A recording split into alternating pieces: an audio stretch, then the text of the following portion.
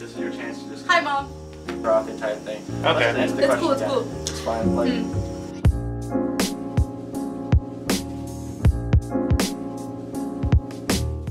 So I answer the question? Yeah, I do. Okay, we're starting now. Alright, ready, set, go. So the moment that defines my experience probably has to be when I was in first year and I took math class when I'm out 3. So I ended up in a math class that wasn't accessible. So I went to SAS and I asked them to deal with the issue and fix the room or move the room. They posted on Avenue to Learn, gave us a new location. We moved to TSH 120.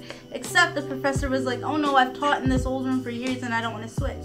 So half the class with me ended up in the new room, half the class ended up in the old room, and it was a mess. I ended up not being able to get into my class for weeks until I went to the Dean of Students to deal with the issue. At that point, I felt so silenced and unheard that I promised myself that if I ever felt like that again, I'd take matters into my own hands.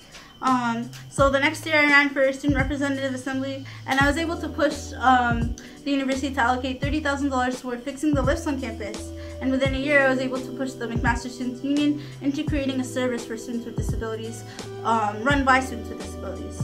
I was also able to become the Ontario Director of the National Educational Association of Disabled Students. So that was my defining moment, I guess, because 1, it showed me that my voice matters. 2, it showed me that every student voice should matter, and it shouldn't take a student having to go through all this bureaucracy in order to get things done, and that we have the power to take matters into our own hands. By students, for students. I know that's not 3 words, but... So, in terms of the services side, I was the Abilities Coordinator for Diversity Services last year. I've also been a part of the Womanist, United in Color, MAC Africans, McMaster Muslims Association. The most difficult platform point to accomplish, but the one I'm most excited about, is the tuition point. So we saw tuition brought up last year by Ahima, and he created a tuition task force. What I want to do is I want to take that a step farther. I want to work with every single student union across Ontario to lobby the provincial government to lower tuition. Right now we work with USA, the Ontario Undergraduate Student Alliance, and there's only 7 schools that belong to USA. I really believe that if we're going to keep talking about tuition, nothing will actually get done unless we're working collectively with student unions across our province to figure out a plan together to lobby for lower tuition. I think what distinguishes me from, there's a lot of things. There's like the hair, there's my gender, but what distinguishes me the most, I guess, is my story of how I got involved. I didn't get involved, like I wasn't in leadership things in high school or anything like that. I got involved because I was frustrated, and I saw that things needed to be changed, and I changed them myself, and I worked with other students. But in terms of my platforms, I really wanted to make sure that it was reflective of students like me, students who had a math class issue that wasn't really being addressed.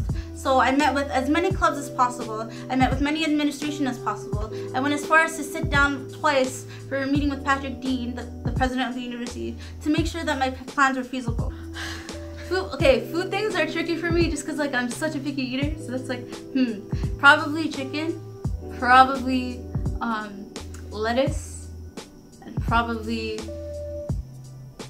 there will be bread on top of the sandwich and under the sandwich. That's pretty much it.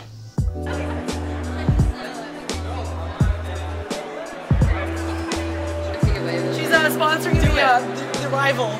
Yeah. Oh, no.